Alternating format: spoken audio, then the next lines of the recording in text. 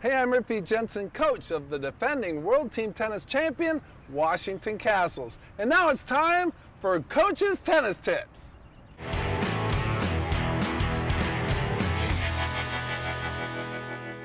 The most important shots to learn in the game of tennis is the serve and the return of serve. Why? Because those are the shots that get you in the point and gives you a chance to win every point, every time.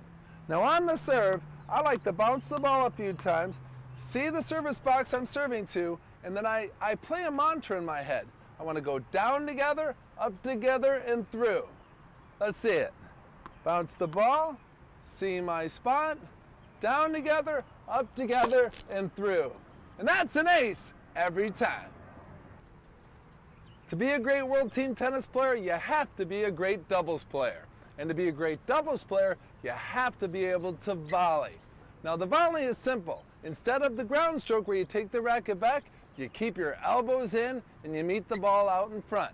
Right here I've got my elbows in, ball comes, and I'm out in front. Elbows in, ball comes, out in front. It's that easy.